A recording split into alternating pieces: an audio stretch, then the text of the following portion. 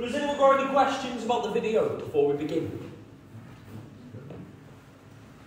Okay, fantastic. So a little bit of history about the building. So back in 1859, working class men met up in a pub. And together they wanted to help the working class and poorer communities in Liverpool. Because back in those days, paupers' burials were quite a common occurrence. So that meant unmarked or mass graves if people couldn't afford a dignified burial.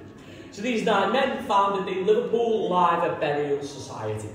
Now, being a member of the society meant people could make flexible payments. They could be weekly or monthly instalments, and there were no set premiums, so people could just pay whatever they could afford. As long as they were paying into the society, they were guaranteed a payout upon their death towards a dignified burial. But if we fast forward to 1856, they changed their name to the Royal Liver Friendly Society. They wanted a name that was a bit more cheerful than the Burial Society, because they became what we know today as a life insurance company, and they ventured out to different parts of the UK, like Wales, Scotland and London, so it just made sense for them to take Liverpool out of the name. But in 1907, they had over 6,000 employees working for them across the UK, and they needed a new headquarters, and they thought, where better to have that headquarters than here where it all began in Liverpool. So they bought the land on the pier head, and that is how the building is here today. But the architect was a local man. He was just over the water in Birkenhead. His name was Walter Aubrey Thomas, and he was quite a successful man. He designed a lot of listed buildings around the city, so obviously there's the Liver building. And there's also the Tower buildings over the road from us, kind of looks like a lovely modern day castle. That's one of his works as well. But despite all of his success, he was known for his modesty, and he was really humble. So he got offered a knighthood for his work, and he politely turned it down.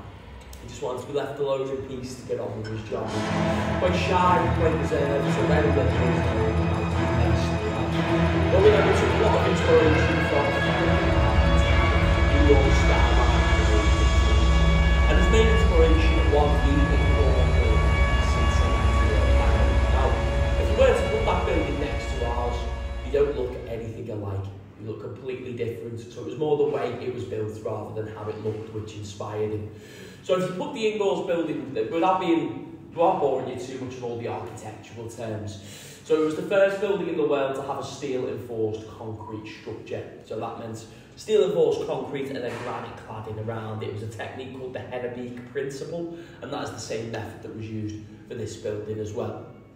But speaking of that American influence, you might be aware Liverpool is often used by film production companies to replicate New York, and they like this building because of that New York influence. So most famously we have Batman on top of the building, filming for his latest film. He was kind of getting dangled off the edge of the building in the wind, so I didn't really envy him where that was concerned. But from what we've been told, it's a lot cheaper to film here than in New York, so that's why they prefer Liverpool.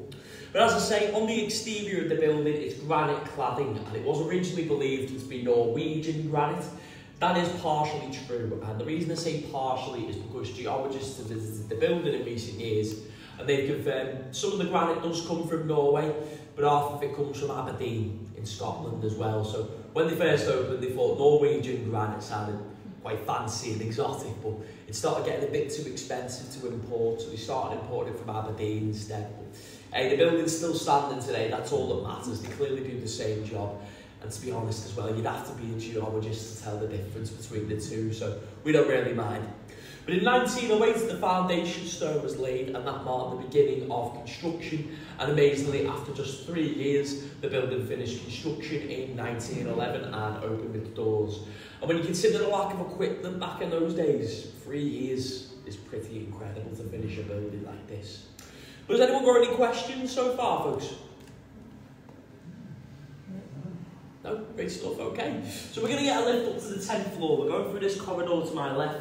You're going to see a timeline of photographs as we walk through. There's a picture of the construction workers in the early stages, and you'll definitely see that back in those days, health and safety just didn't really exist. So no hard hats, no high-vis jackets. It was flat caps, three-piece suits. You wouldn't see that on a building site today, that's for sure. But when you're ready, come follow me this way.